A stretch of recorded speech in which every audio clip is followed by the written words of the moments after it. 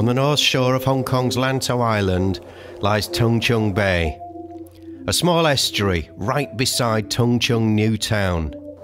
Just to the north is what's left of Chek Lap Kok, now the site of Hong Kong International Airport.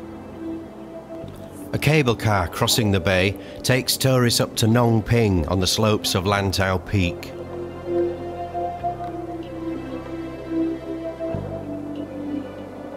Though facing urban encroachment, Tung Chung Bay is still a haven for wildlife.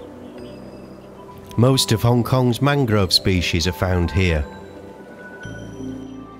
In winter and early spring, there are also migratory birds like common sandpipers.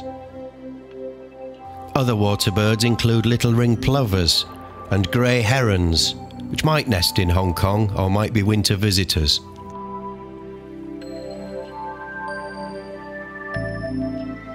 People enjoy the bay too. Here, bird photographers arrive to shoot a black-capped kingfisher, a beautiful, locally scarce species. A white-breasted kingfisher also seeks fish, as do herons below. There's a historic temple on the shore of the bay. Stephen Chair is a landscape photographer who's lived in Tung Chung since 2003. I enjoy the area here because the place I live is very close to the natural environment in Tung Chung. And just within 5 minutes of walk, I can walk to the mangrove area and also the natural coastline, which is very beautiful. And in Tung Chung, we also have an old fishing village, which is called and which is also a very beautiful place to visit. Actually, most part of Tung Chung was actually natural coastline and very beautiful, but now part of the natural coastline in Tung Chung is developed and destroyed. In the New Town area, you can see that part of the natural coastline was wetland now. Like every weekend when I come here, I see many people. They just walk around and take pictures. The government plans to greatly expand Tung Chung, threatening the bay and the neighbouring river valley. I have a lot of friends who live in Tung Chung, and many of them they actually oppose the plan of the government because they think that this place should be preserved, because there are a lot of things to see here, and it will be bad if this place is destroyed.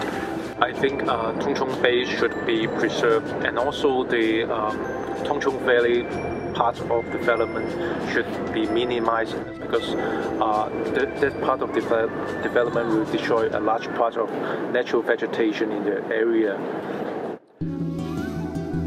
Today, the areas along the north and west shores of Tung Chung Bay are pleasantly green, attracting butterflies and wintering thrushes like greyback thrush and pale thrush, as well as Dorian redstarts and other birds. Visit Ma Wan Chung and you can find the old fishing village, which was once perhaps the largest settlement on North Lantau. There's a shrine to the spirit of an old banyan tree. Nearby Tung Chung Fort was perhaps built in 1832 and served as a naval headquarters.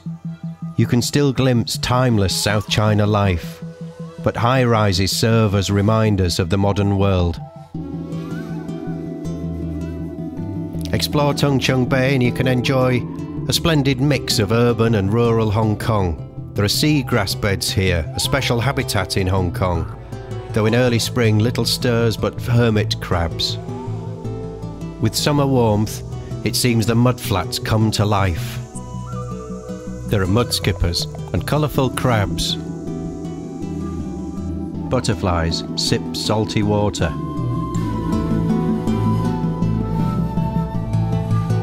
It's good to visit when the tide is just falling. The crabs get busy, fiddler crabs waving for territory, porcelain crabs beneath the mangroves. It seems there are hordes of fiddler crabs on some of the mudflats. The males waving to attract females and keep rivals away from their tiny territories.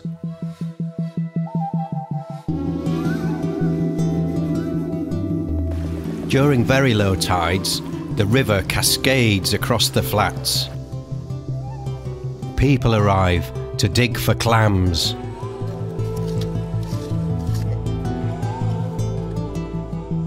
Clam digging's a local tradition, but nowadays probably too many people come and join the harvest. Instead of big clams the size of your hand, most might be tiny, perhaps the size of a dollar coin.